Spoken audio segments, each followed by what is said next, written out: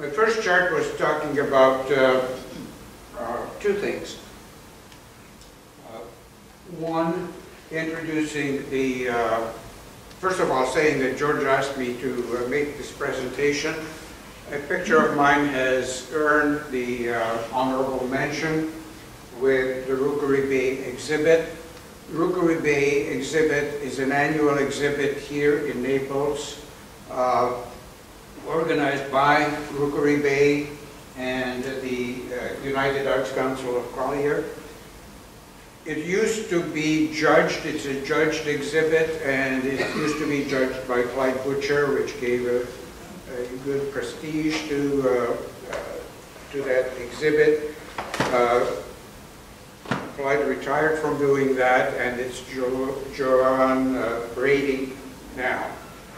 It is open Florida-wide to anybody, any resident, full-time and part-time. So it's a fairly wide audience. Typically, we get entries from all over the state. The second one is Canberra, USA.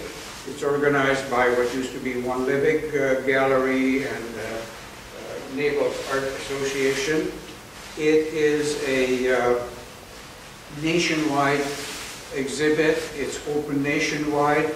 Typically, we get about a little over 50, 60 pictures accepted out of over 200 applications in that one, coming from California to Maine, from everywhere in the country. So I love photography, and my main interest is presenting pictures to juried exhibits and to competitions in general. So those are the two that I have now done for years, and George had asked me to show the progress of a picture that eventually makes one of these juried exhibits and earns some recognition there. By the way, both Canberra, USA and Rookery Bay, we want to be in it.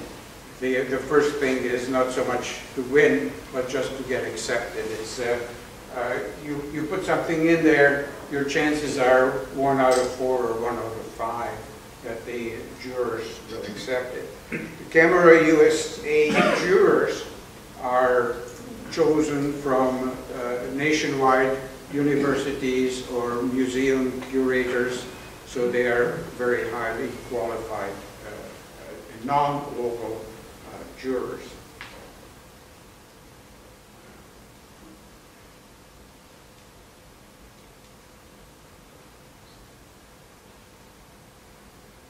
My intent with my photography is not to generate too many pictures.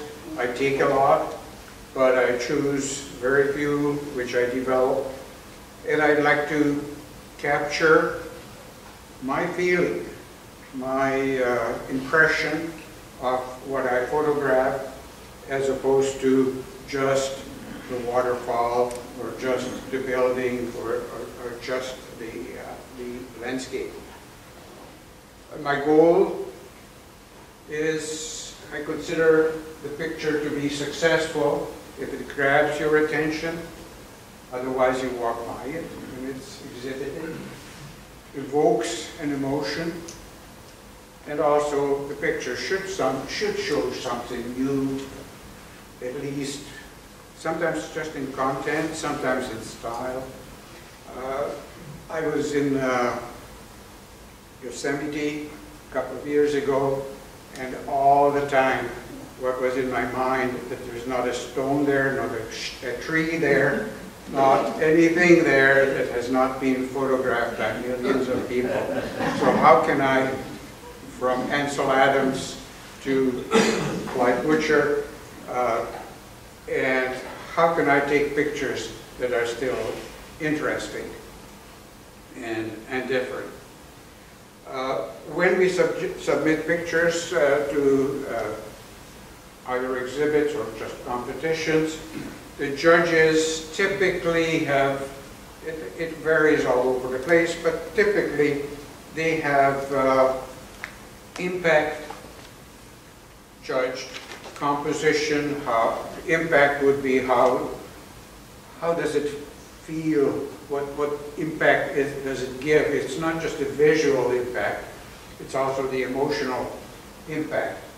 Composition is whether or not it's a pleasing composition. You might present a beautiful flower surrounded by ugly black background.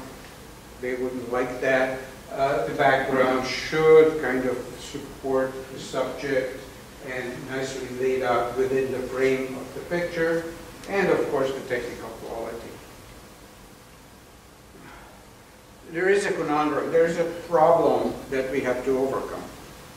That problem is that in every picture there are three of us. There's me, there's the camera, and there's you, the viewer. The camera looks at it cold-hearted. The camera has no feeling. It just captures the light. You and I, whatever you look at, you don't see it until your brain processes it. So therefore, we all see different. We all see different, even as you look at the picture, your emotions, maybe nothing, maybe something, they would be all different. So when I take the picture, the camera does not see exactly the same thing what I do. And when I process my picture, when you look at the result, you see something different. So that needs to be overcome to some extent if the picture has to be, if you want the picture to be successful. Ansel Adams has many quotes, and I love most of them, all of them. One of it says, the negative is the score, the print is the performance. $1,000.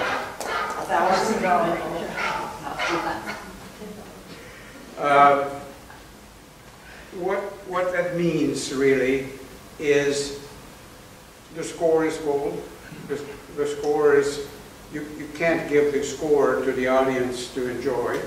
The music is performed by someone, and you might enjoy one person's performance of the same song or of the same music, and not as it comes from someone else. You, the photographer, have to put something of yourself into the picture between capturing it and presenting it. Whether you know it or not, the 20th century's photographers spent hours and hours and hours and days in the darkroom. They manipulated their pictures to put themselves into that image when it comes out. And it is digital photography. It's computer, it's our Mac, which became, in my case, I always dreamed to have a dark room when I retired. And luckily, by the time the house was built, I could realize that my Mac will be my dark room. It was early Photoshop, but I could see what's coming, not what's coming, but I could see that it will be it. Much easier, much faster, and much less expensive. So I consider my camera my tool when I'm out there to capture something, but in my mind I try to remember what it is, what it was, how I felt. And most of the time, of course, when I process process my pictures, sometimes it changes, sometimes I discover something in there that I didn't see. But in general, it is at that point when I want to create the same or similar feeling that you, when you view that picture, would get out of that picture. Not just it's everything sharp and everything is perfect, but that there is a mood that was captured, and that mood comes at you, evokes some feelings in you when you look at the picture. So when I develop a picture, I look at it, I assess what is there, I kind of try to envision what I want, and then I try to bridge that gap. When I say bridge that gap, is not just show what I want to show, but try to show it without altering anything in the picture. Now, I have a little bit later about altering pictures, but it's very, very simple. It goes from nothing to everything. It all depends where your picture goes.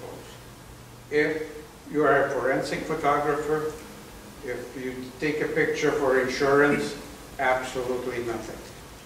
If the rules say don't touch your picture, absolutely nothing. But even journalists can do certain alterations.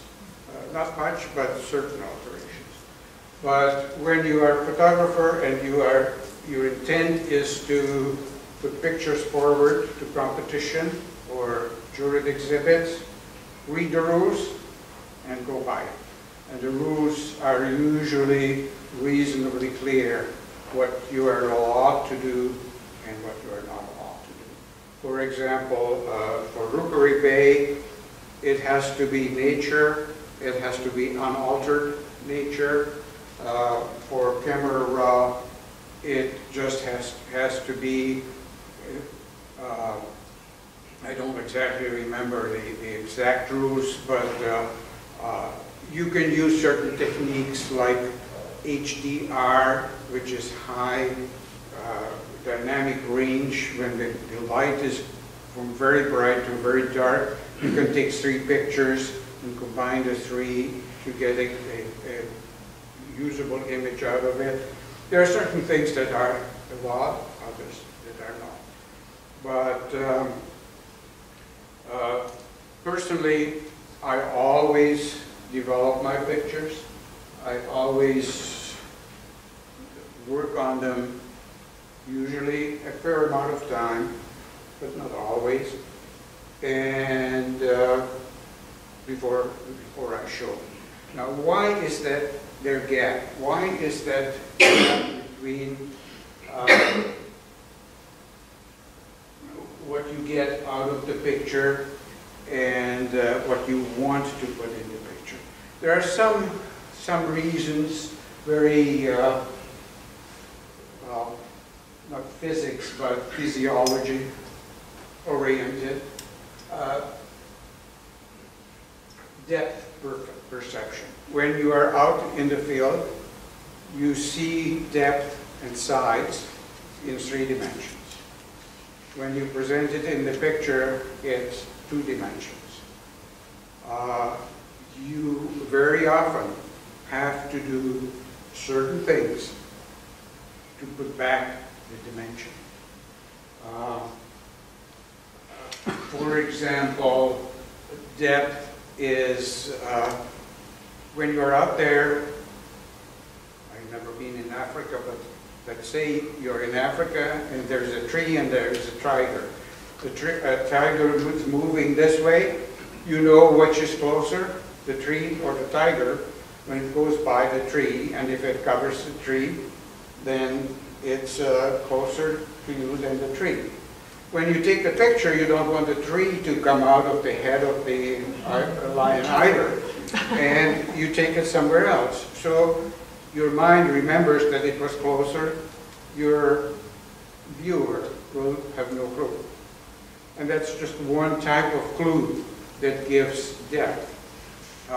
Very often you see sharp pictures from front to back, but it doesn't give you the dimension because your mind expects the distance to be a little hazier, a little less sharp, often a little less contrasting than the nearby. So by altering the image a little bit in that direction can give back the truth, give back the feeling, the clues when you view the image of what you have seen. So those are the kind of things I like to do, and as time goes on, learn more and more of these kind of tricks, you might call, that put back the perception of the reality from the two-dimensional picture of the viewer that I have because I was there. And when I look at it, my mind sees what it remembers, not just what's on that. So very often people look at my picture or your picture and they don't quite understand what's there. And you wonder why. And that's because the mind, the first thing the mind does, have I seen it before? That's the first, when I look at something, the first thing the mind tells you, have I seen that before? And if your picture has something that the mind has saw before, that's where your viewer will come. Shapes are the first thing the viewer looks at. The second thing the viewer looks at is what's the brightest. And then goes down the list, contrast and a few other things. So if you look at masters' pictures, you'll find that they lead you. They lead you in their pictures. In where do you look first and how you move your eye in that picture. So Enceladus also is said to have asked or confronted some point with the statement by someone, yeah, but the camera cannot capture mood. You talk about mood, the camera can't capture mood. And his answer was, the camera cannot, but the photographer can. So what I'm trying to do is capture that mood and use these tools of adjusting contrast, brightness, sharpness in the picture so that the viewer gets the reality, the depth, the mood of the scene. I already talked about restrictions. Just one thing I want to say, contrast. Contrast is very important in your pictures, but contrast is not just white to dark. Contrast is also warm colors to cold colors, sharpness to softness, and a few other things in the picture where you realize, and color, what are the words for colors in the color wheel that are opposing colors versus adjacent colors, manipulation of those. These are the things that you don't want to change your picture, but you want to emphasize these things. You want to get them to the point where it grabs your audience and pleases your audience or your viewers. I included a couple of photo clubs in Naples. I'm in both. We are very active. George, I will give you this presentation, and when you distribute it, you will have the information. And if you are a photographer, if you love photography, even if you're part-time, I recommend interest in the two clubs. The two clubs are very different. Would not be the right time to get into details on that. So I thought I'd talk about this much, and I used the rest of the time to show pictures, do exactly what George asked me to do, talk about, for example, or starting with how this picture that I had up front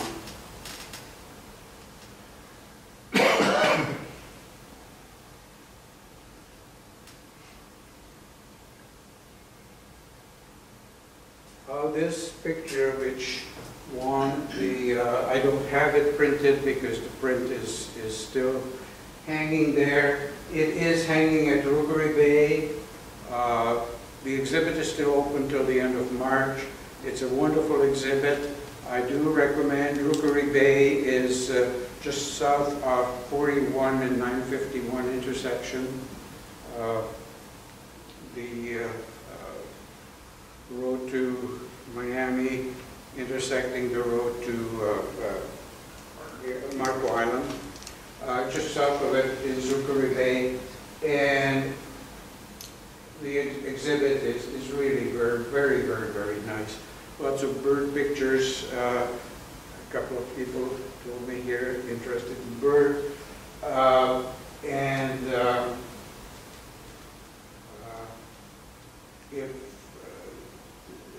there are the winners, first, second, third place. Yeah, really wonderful pictures.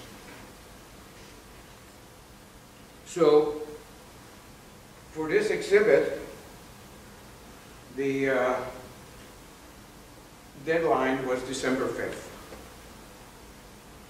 We submit JPEG pictures, small little JPEG pictures for acceptance.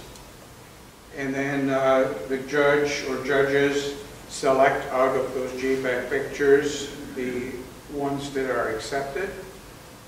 And when they let us know what it is, either you have it or you scramble to get it. We have, just before Christmas we were notified, and the delivery was beginning of March, so we had 2 months to get it printed.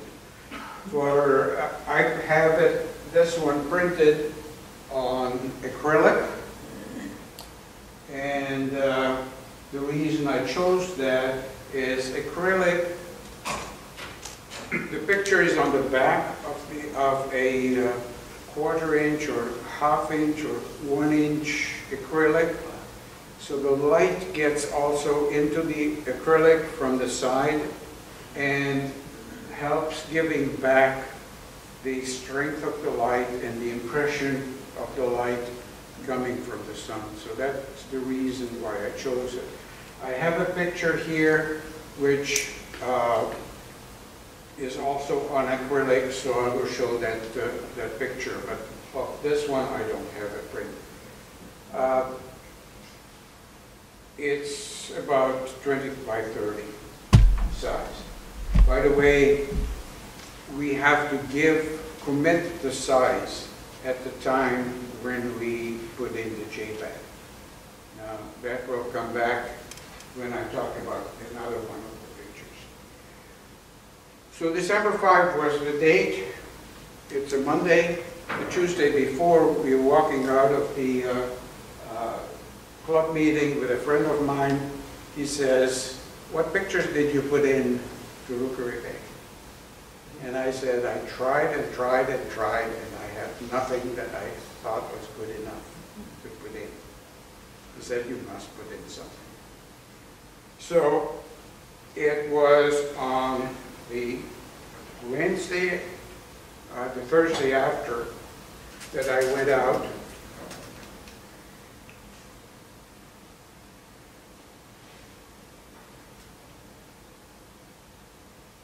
So you hadn't taken this picture yet? Pardon me? At that time, I had not taken that picture. At that time, I did not have this picture. So I said to myself, 2 weeks ago, at that time, I was out at Loverski. Loverski is just south on the road that goes from Bonita Estero into Fort Myers Beach. Beautiful place, and if you just walk down there to the Gulf, to the right, there are all these trees. And I took that picture about 2 weeks before that. I didn't like it. I didn't do anything with it. But I said, well, I remember another tree there. They don't like the tree. So when I went out there on Thursday, I knew all I had to keep my fingers crossed was a nice sunset. So I knew that I do have a good exposure. I do have, I half remembered that other tree. So I went there, set myself up straight the way you saw that picture, and I took a number of pictures. On a tripod? On a tripod, yes, absolutely, on a tripod. With what camera? My camera is a Nikon D850, which happens to be the absolute top, one of the absolute top 3 cameras, or top 2 cameras really, for not professional. In other words, there is that, what is it called, not semi-professional, but Amateur? not amateur, it's something like, Commercial. anyway, it's the hybrid between amateur and professional, and it's been so successful that we had a conference here, a 3-day full-fledged conference with, I think you heard the names, Vincent Versace, he was one of the speakers, and some others. They use that camera now almost exclusively because of its high quality. So it's a very high quality. Who makes it? Nikon. Nikon. The other of the top cameras is Sony. Sony has risen very, very high. I personally don't like it because it's to me, it's a miniature PC, not Mac. That has to be treated as a PC settings and everything, and I just I tried it, fuss with it more in terms of settings and making it work, then get a very good quality picture, but I just prefer, between the two, I prefer the Nikon. The big difference for years for cameras was the number of pixels. The number of pixels is now so high, so good enough, that improving the number of pixels barely has any effect on the quality of the images. The research and the quality improvements go into what's called the dynamic range. What is the brightest and darkest in the scene that a single shot of the camera can take in? Now, what's important to you is to understand, no matter what camera you use, you must not overexpose. When you overexpose a picture, there is no detail. It captures absolutely no detail. It's white. When you underexpose, the problem is noise. And I'll talk about noise with my next next or second next picture. Noise you can deal with to some extent, but lost data that you did not capture is not there. So you have a blank white area in your image. And the Sony and Nikon, actually Nikon uses the Sony sensor in the camera, and the two cameras are the best in terms of what they can achieve. So this is a single picture. How much does such a camera cost? $3,300 roughly.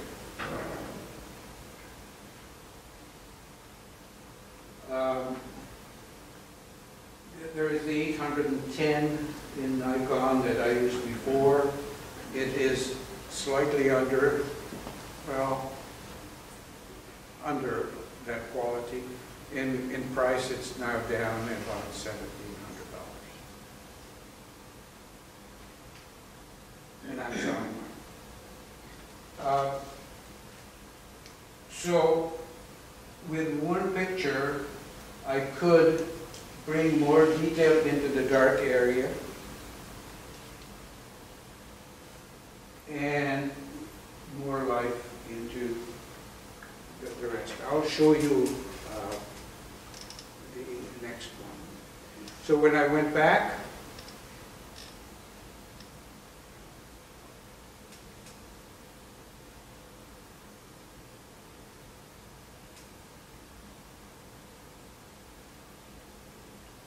I bracketed my pictures. Bracketing means that I take 2, 3, 4, 5, 6. Usually it's an odd number. 3, 5, 7, or 9 images over and underexposed. I did not take it to HDR. Is the process high dynamic range. HDR software is the process that takes the 3 pictures, and some cameras can do it inside the camera now, and combine the 3 pictures into one that take every piece of information available only in the dark and available only in the light. They combine it all together. But my purpose with bracketing is just to take the best of the 3. So I think the middle one is the right one for me, but then I can try both the middle one and one other, and whichever works better for me. So I took the 3 bracketed pictures many times as the sun was setting, and then I selected a particular one out of all of those, which was this. As you can see, there is far not as much life in this picture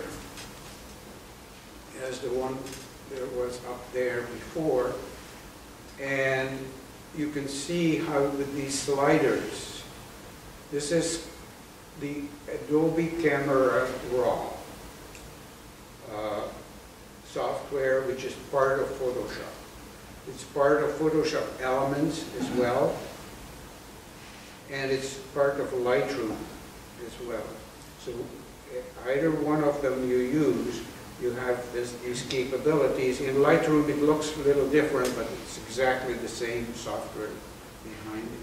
So with this, you can change the contrast.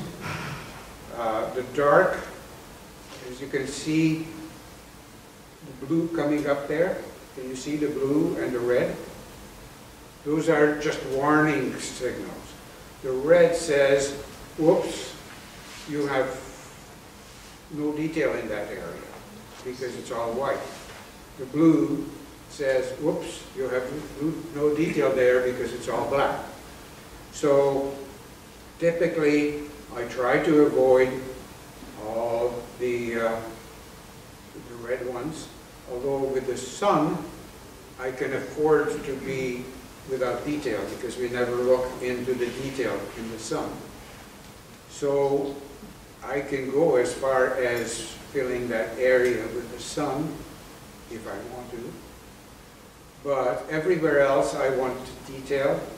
So with these sliders, I can play, and you can, until the image gives you more or less what you want it to be. I wanted it to be a little more dramatic, and I ended up spending very little time on this picture because there's not that much to work on, except I ended up spending a lot of time on, well, I have a pointer somewhere, I just did not get it out, on the tree. What I wanted the tree to be is that if I stand about this far from the picture, all I see is the silhouette. It's dark. When I come close to it, I begin to see details. That was my criteria for that tree. Grab the attention as a silhouette, but have the detail in the image. And not too difficult to get it in here, because one of the sliders, this shadow slider, is very, very powerful to go a long way. Oh, thank you.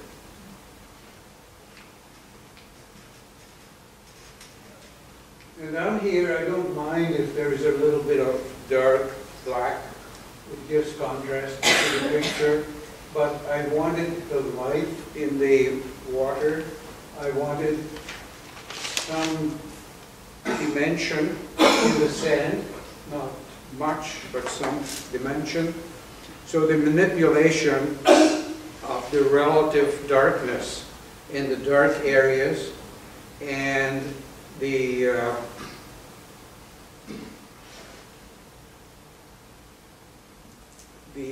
light on the other end, the brightness, the light of the sky. Those were my objectives with the picture. The time I had to spend is when I took it to the printer. The tree didn't come out the way I wanted it. So I asked for a proof and had to go back and forth with the proof to get the tree exactly like I wanted. Can you say anything about this famous rule of three for composition? The rule of thirds for composition, it's called rule of thirds. I call it a tool of thirds. The reason I call it a tool of thirds as opposed to the rule is it's not a rule, but it's a tool to make a picture a little more attractive to the eye. It doesn't work all the time, but you always need to try. Almost always need to try. There are some pictures that have to be, and it's better if the baby face is right in the middle or something else. But if that tree was exactly in the middle, this picture would not be balanced. There would be nothing interesting on the left. And frankly, when I cropped this picture, not much cropping, there was no more room on the left. And I felt that this was the most balanced situation that I could get out of it. On the left, there is enough that I'm not cutting off anything. On the right, there is the interest, and the tree with slightly left from the center, not quite 1/3, gives me a balance. But the rule of thirds in some competitions is a must. Some judges, I've seen them, they're blind to it. If it's not rule of thirds, if it's not exactly rule of thirds, then it's not a good picture. I say it's a tool, use it because it's a very important tool. It's like hammer and screwdriver.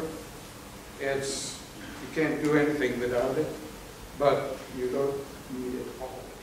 But if you look at that picture, the tree in the true rule of third would be a little bit more to the left, because it's a little bit to the right of where the left third would have really placed it. Yeah. Yeah, and it may be better, but I couldn't crop it that way. Bob, Yeah. if, for the people that doesn't have a $3,000 camera, if you took this with an iPhone, how much difference would we see? If you took it The that way? iPhone, in many respects, is almost a $3,000 camera. Really,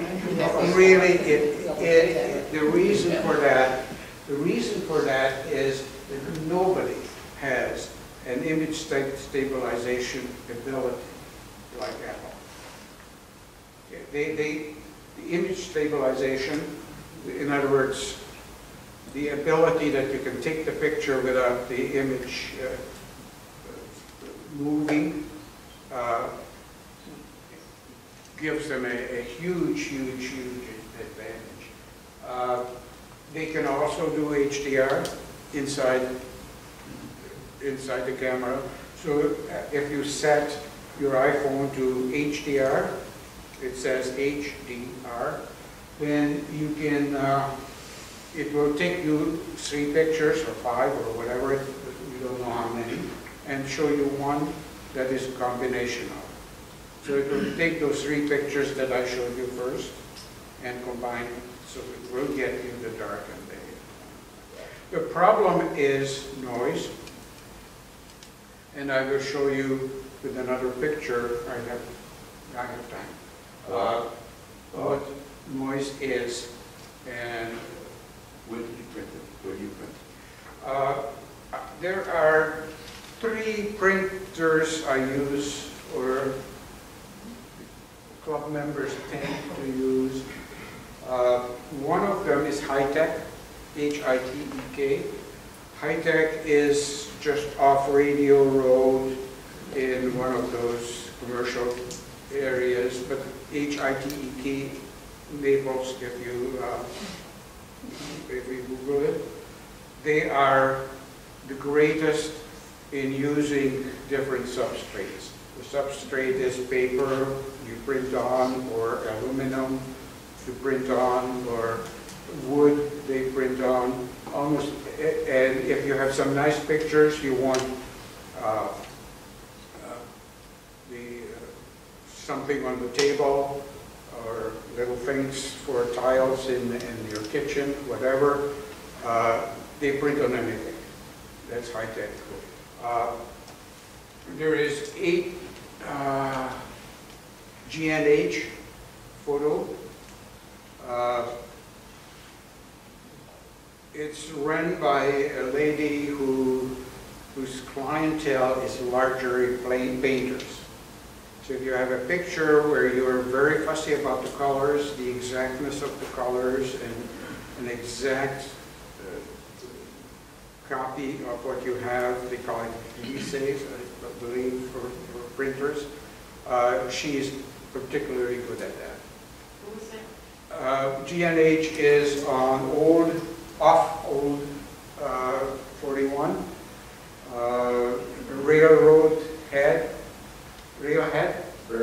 Railhead, on Railhead. And again, you can use and Dennis Goodman is right in the center of Naples, in that commercial area at the corner of Vanderbilt and Airport Road, just south of what is it? The big, expensive community. Pardon me? Great. Now, anyway, it's Dennis Goodman. He prints beautiful paper work, and get it nice, very nicely framed and so on. How do you know the picture that you see on your screen is going to actually be the same color as the color that you actually printed? That's the question. You don't. There are methods to bring it close. It's called color management, and color management starts with calibrating your screen so that your screen and the numbers that Photoshop sends to the screen are at a universally accepted level, and therefore when you put it into Walmart or Costco for printing, you get the same thing. Also, you can only really get this close if you have a profile, and a profile is the printer and paper profile. It's not just a printer profile, it's not just how your printer relates to the numbers that you send it, but it's a profile how the printer with a particular paper will behave. So if you have a good printer profile, printer paper profile, then you get close. Close enough that one or two proof prints will get you there. So you look at the print, small, and you see the difference, you manipulate it to not enough. Usually it's darker, usually it's less contrast. And you adjust it and print again. And then you go large and you find that you didn't quite done it and you need a second large. So the adjustments are made on By eyeballing. and they're made on the printer or on the computer? A computer. The printer does not do anything. Okay. The printer just behaves what you tell, if at all. So it's the Printers are adjustment, still the worst things in computing. so the adjustments are done in a I have the file, and I call this my master file. And when I try to print it, different papers, the adjustment might be different. So I'm not a good record keeper, but in theory, I would keep record of how I did it on 2 or 3 different papers. So would you go back and you had a printer? You have to burn the ink and burn the paper. So you had to keep going back and forth to the acrylic place to get it. I had to go back and forth to the acrylic place just before I had a trip and all that, but I managed. So this acrylic print that you maybe had to make 2 or 3 times? No. They have a good process. Once they show me the proof print, their acrylic will look the same. They are much more disciplined and much more controlled, better controlled than you or I can be. But yes. Well, Brian, I'm curious about the lenses that you use on your Nikon camera and how critical that is to your shooting, photo shooting. My style is such that I look at things and I see the big things. Some other photographers see the small things. Very few of my topics are very critical. So I don't use super expensive lenses, but I don't use the cheap ones either. So there are 3 layers of lenses. One tends to be, well, different length with different price range, but tends to be under the 200 mark or something, very inexpensive lenses. I don't use those, or let's say up below 500-600. Tend not to use them anymore. There is the 1,000 to 2,000 range, around 1,000 range, which are most of my lenses, and over 2,000, I don't. Is this I a have prime one. one? I think I have one. Is this a prime one you use? 50 millimeter? 24 to 120, set to 40 millimeters. It's a zoom up there in the right-hand corner. You can see it 24 to 120. That's a, I think now it's $1,400, $1,200 lens.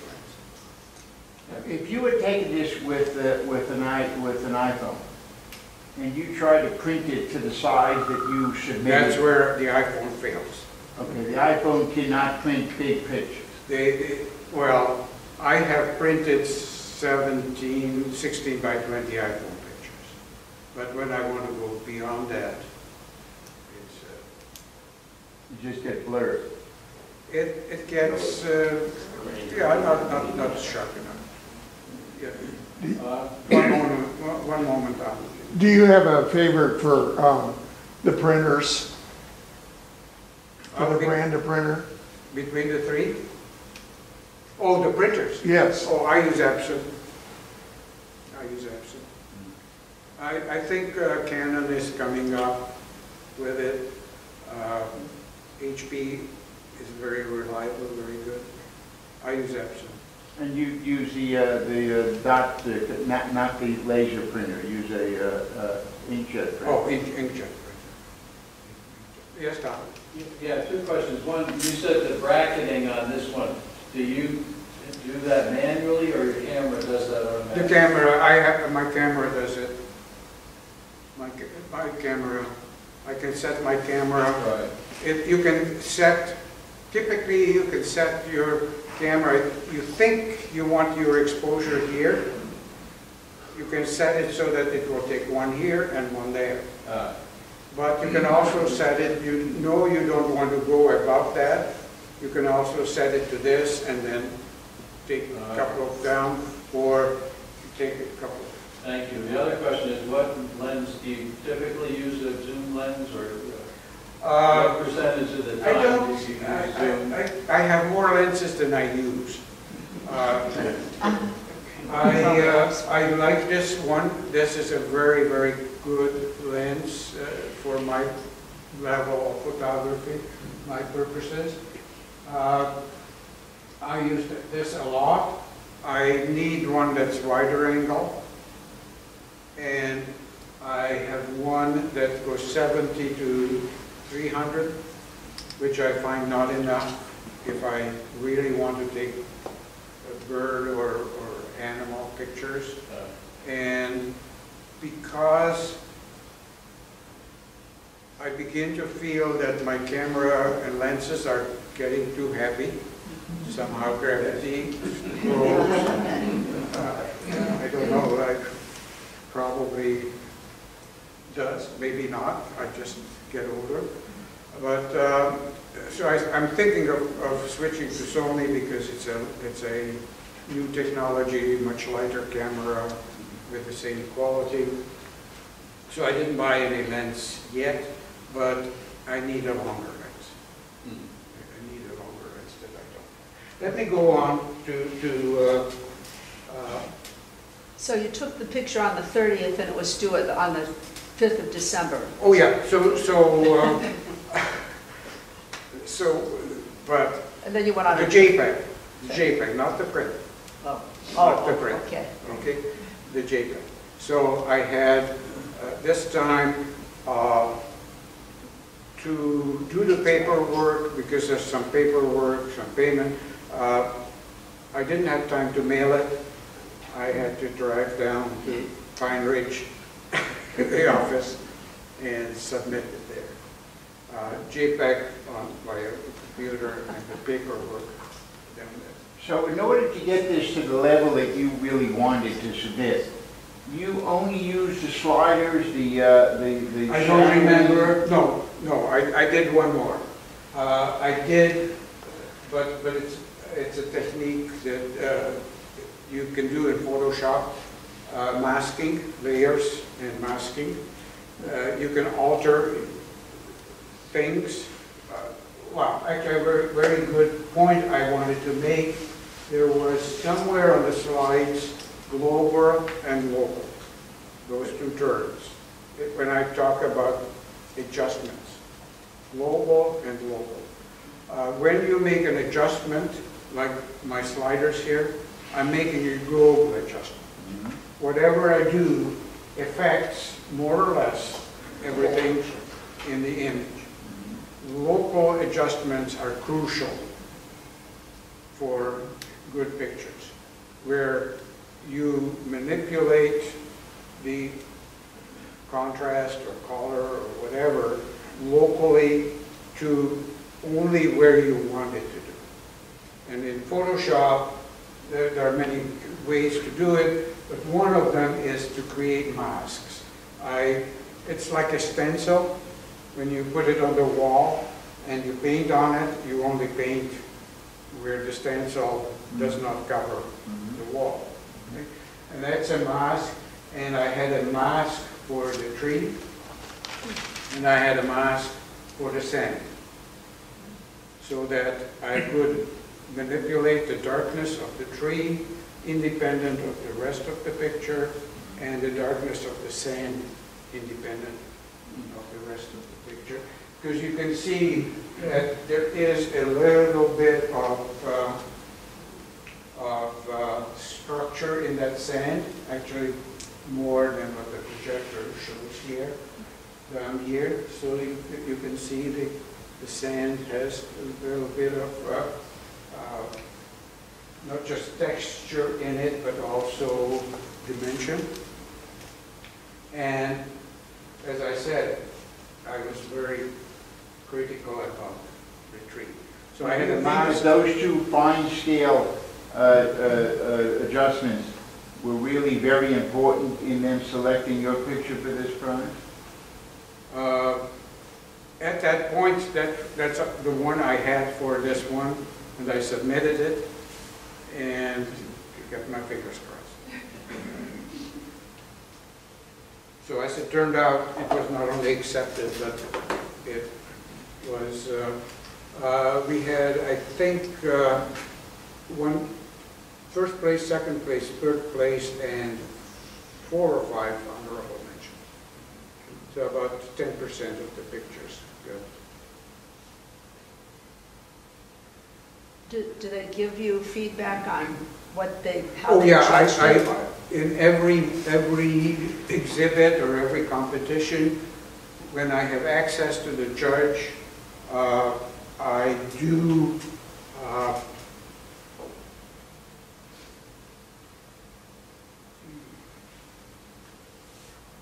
ask for a critique.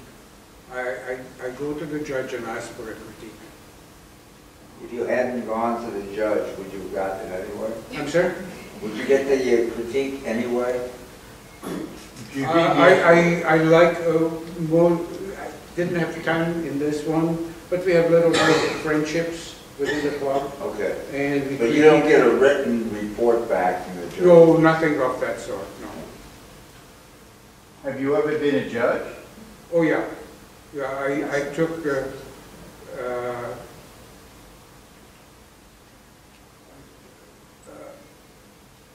little bit of a training and passed it, and for local clubs, for our local clubs, not, actually I judged for statewide club competition and prints, and just last Friday and coming Friday will in Fort Myers, the Fort Myers clubs. And at the Naples Camera Club, every 2 weeks, meets every 2 weeks in the season, and every 2 weeks there's a competition, and the competition is within the club, even, that's where I judged first, even without any training. It's just practicing members to judge each other's pictures.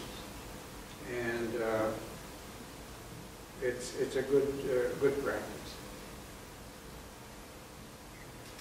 That's Clyde and me, when these two On the last exhibit that he judged, these two pictures of mine were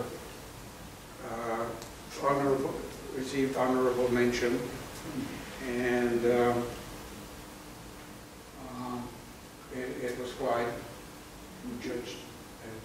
I asked him about this picture first, the one that you see.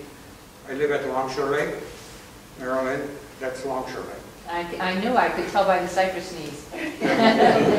Yeah, it's in our community kept untouched an area around the bridge. If you go 1 inch up, you see the concrete of the bridge. And but that's genuine cypress trees. And I titled that, by the way, titles are important. And I titled that Knights of K-N-I-G-H-T. Knights of the Evergreen. What did you title the one that you showed originally? That one is simply Lover's Key Sunset. This was another one. It's on, he's covering it up, that's on aluminum. It's here, you can see it after the meeting. It's a frog on a leaf. And when I found out that the frog is Cuban tree frog, and it's not light here, and I knew that Clyde would not like it, I titled it Invader. But it's important that you title. I had a title about that long, and then I started to go down, and I found out why not just call it Invader. So that was that. Now the other one I wanted to really spend a little time on, and yeah, I still have probably enough time. I have also an acrylic print here that you can see after. This one made it to Camera USA last year. I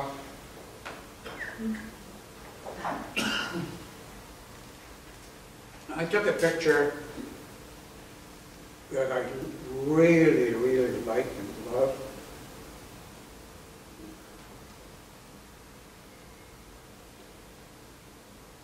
By the way, while you're looking around, the one you finally submitted, how many did you take that day before you settled on that particular one? I took a lot because the sky changed. I So mean, as was the taken sun was as the sun was setting, I just went bump bump bump. I put 50 or 100 or 10 or what? between 50 and probably around 50 would be a good number. Yeah. But it was a changing scene, and the choice eventually I made was the clouds, where those moving clouds were and how high was the sun. But also within that, if you remember the water, there's a little wave there, and there is a dimension to the water that was also part of the choice. Because I mean, when I take multiple pictures, each one of them is a beauty in my mind. So picking which one you actually take is very hard choice. Absolutely. Now this was a picture that I really, really loved, and I'm not going to spend time to show you what it took to make it a nice picture, but Where is this? it's Everglades, but entered from the Miami side, close to it.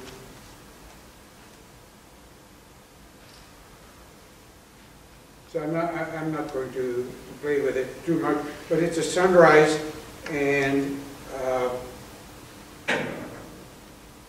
original, you saw the original, and then this is what it became, and I loved it. So I was on a workshop with the Miami Leica people, of all places.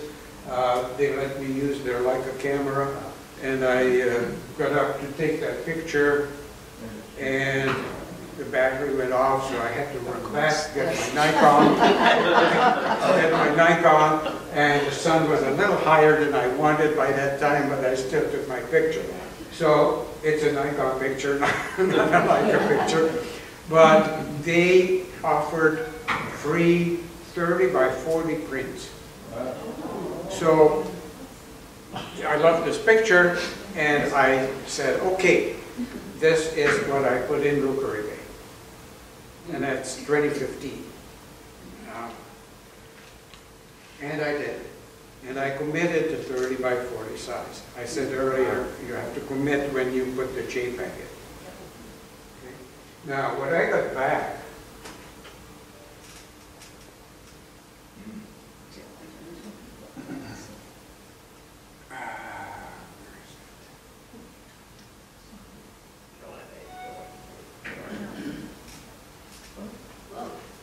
see the noise? Oh, yeah.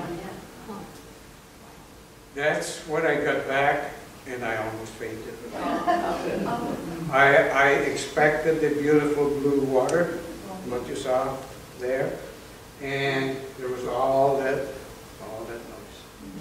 And I had very little time from there. At that time, there was a printer at High-Tech. Sadly, he died, and he gave me wonderful time, wonderful help. He told, I took it there, and he said, this is junk. Let me go and see you at your home with your computer to see what was wrong. He pointed out to me the noise problem, and I had to rework the whole thing and have it reprinted because I committed to 30 by 40. So when you go large size, noise is really critical, but noise these days is much easier to control. Now noise comes in the dark areas in your picture and if you underexpose. But you have to underexpose if you don't want to burn out the light areas. So that's when the difficulty. That's when the difficulty comes in. Because our eyes, as we look around, adjust very quickly to the light versus the dark. And the camera does not. So we have to overcome that problem. Now, there may be time to show you one more thing that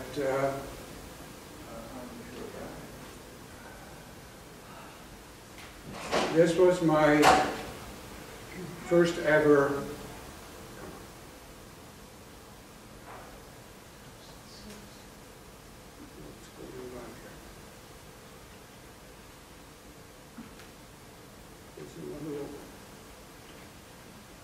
This was my first ever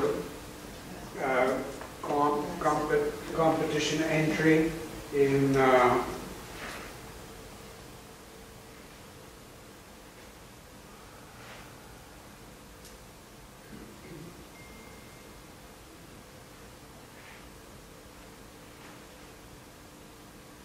Marco Island, in a Marco Island competition. And that was born when the Camera Club asked us to take pictures of doors and gates. And I took a picture of this and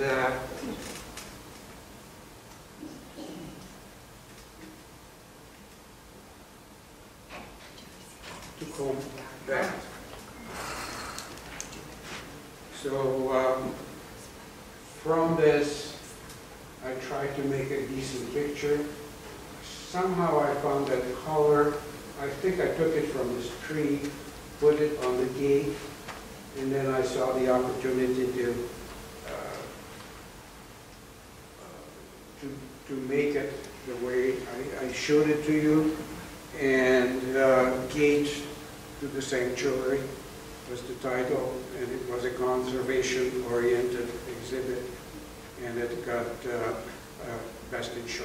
That was 2008. Wow. That was 2008. But not this. Not this. It was the way it was done. And at that time, I had to work every little detail. Like, where is it green, like here? Where is it black, like there?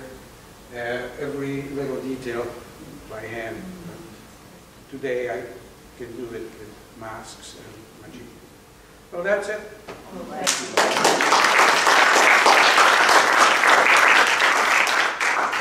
Thank you very much, Bob.